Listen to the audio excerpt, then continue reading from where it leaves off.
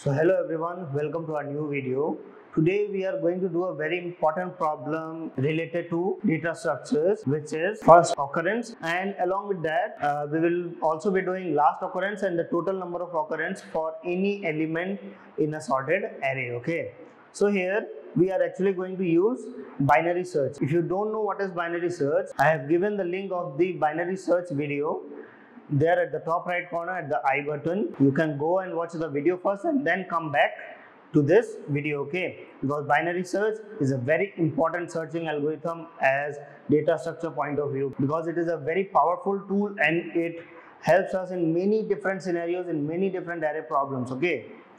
And not only in array problems, many such problems which are related to binary search, which are actually related to continuous numbers. Okay, we will be doing further more problems in later videos. So now let's take here to first occurrence, last occurrence and total number of occurrence, okay, in a sorted array. Suppose if I have an array of integers, let's say 10, 20, 30, or let's remove 20 here and give it here as 30, 30, 30, 30, 30. I have given here 70, 80 and 90. These are the numbers here in the array and it should be sorted, okay, because it is not going to work if the array is not sorted.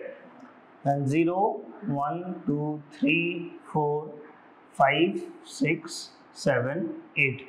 So here we have these 9 elements and the indexes are from 0 to 8 here, okay. Now suppose if I have the target element here as 30, I have the target element 30. I want to find out that where do I have the first occurrence. So where do we have the first occurrence here?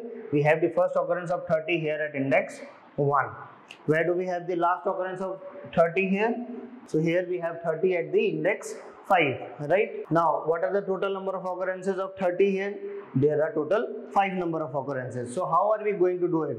Normally if we do using linear search operation, I will start from the first index from the left hand side. Is the first element 30? No. Is the second element 30? Yes it is. So I will give the first occurrence as 1. Second, the last occurrence. If I start from the right hand side, so I will check here. Is this 30? No. Is the number at the index 7 30? No. At the number at the index 6, it is also not 30. Then the number at the index 5, it is 30. So the first, so the last occurrence we got here at index 5. Done. This is how we are going to do in linear search. Now what if the target element is here as 90? If I do linear search, I have to start from here and I have to go to the last. This is the worst case. Now here comes the thing about the time complexity. It will be n. Whatever be the size of the array, O of n will be the time complexity of this problem here, right? So now, can we do it in a more better way? Yes, we can do it with less number of operations. We will be using here binary search. You might be thinking that how are we going to use binary search here? And you know that if we are going to use binary search here, the time complexity will reduce to O log of n here, right? Just look here, how are we going to solve this problem? So here, how do we apply binary search? First, we have a start index here. I have considered S as the start index, okay, which will be storing here as 0. N index we have here as 8. Done. Now we are going to find the mid element. That's what we did in binary search.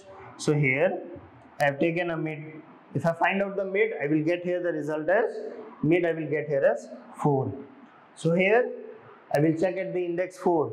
Is it 30?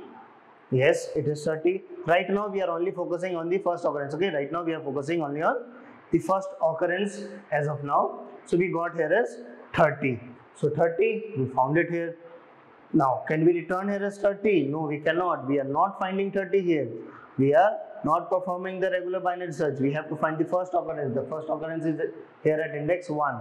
But we also have there at 30. So we are not going to return this, right? So here the value is found, but the first occurrence is not found here. So in this case, what are we going to do here? 30 is here. Okay, we had to find 30. 30 is here. So where will be the first occurrence now? It is clear that it will be on the left, but what if this is the first element? What if this is the first element? Then we have to return 4. So here what we will do, here we will be taking a answer variable.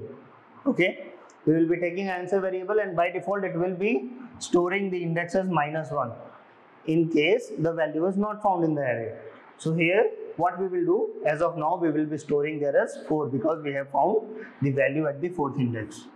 So here this answer variable, here it becomes as 4. Done. Now we have to go on the left. While going on the left, what we did, we decrease the end as mid -1. So and I will decrease here as mid -1. So here it becomes as 3. Clear? Now again I will find the mid index. The mid now changes as 1. 0 plus 3 divided by 2 becomes 1, right? So here is 1. I will check here at the index 1. Do we have a 30 here? Yes, we have a 30. Now which one is smaller? 1 is smaller. So it is possible. So it is definitely 4 is not the first occurrence. 1 can be the first occurrence. So here answer is going to change again as 1. Answer here changed as 1. Clear? Now if 30 is the, if we found 30 at the index 1, it is possible that 30 can be even before, right? So again we will repeat the same thing. This end is now going to change as 1 minus 0. So it will become here as 0. So here we are going to check. What is the mid here? The mid here is 0. The mid here is 0. At the 0 index, what is the value? It is 10. So what is 10? 10 is smaller or greater than? 10 is smaller than 30. So if it is smaller than 30, then it is clear that 30 will be on the right side. In that case, what we were doing? We were moving on the right side. For moving on the right side, start was changed to mid plus 1. So this one became here as 1. So here, now if you find out, is it possible for applying the binary search? No, because the start index 1 has become greater than the end index 0. So we have to stop here, and then we just have to return the answer index here as 1. This is it, how we are going to apply this problem. Everything is same as compared to binary search. Now if I compare with binary search, whenever we did not find the value was not found. So what we were doing? From that mid index, we were going to the right if the mid index is smaller than the target number. If not, then we were going on the left side if the mid value was greater than the target value, right? So this was done, and when value was found, then we were directly returning the mid index. But here in this case, we don't have to return the mid index. Instead of returning the mid index, again we have to go on the left side, and along with that we have to store the index, that where that value is found, because that is not a guarantee that the number that we have found at the mid index, is it the first occurrence or is it any other occurrence. So we have to store that particular index, and then we have to move on the left. This is how the first occurrence we are going to find out here. So now let's see the program, how it can be done. So here we have the array. I have taken the same set of elements, 10, 5 30s we have, then 70, 80 and 90. I have taken the target element here as 30. I have the size in the variable n as 9 of the array. Then here I have the find first occurrence function. I am calling the find first occurrence function. Now I am passing the array, the size and the target. Now whatever it returns, if the answer index is -1, it means the element is not found. If it is not, then element is found at index, whatever be the index here, okay? So here we have the function. Inside the function, I have taken answer variable, which is by default as -1. I have the start index, which is equal to 0. Then I have the end index, which is equal to n minus 1. Done. And here we are finding the mid index. Okay. After doing that, this is the basic condition what we were applying in binary search. While s is less than equal to e, start is less than equal to n index. Done. Now inside this, first, if the value is found. So if ARR of mid is equal to the target element, then what was I saying? That we have to store that index, right, in the answer variable. So I have stored that mid index in the answer variable. Then what we have to do? We have to go on the left side again. So I have written here as e equal to mid minus 1. Else if the target element is greater than ARR of mid, then we have to go on the right side, right? So in that case, what we were doing, the start index changes to mid plus 1.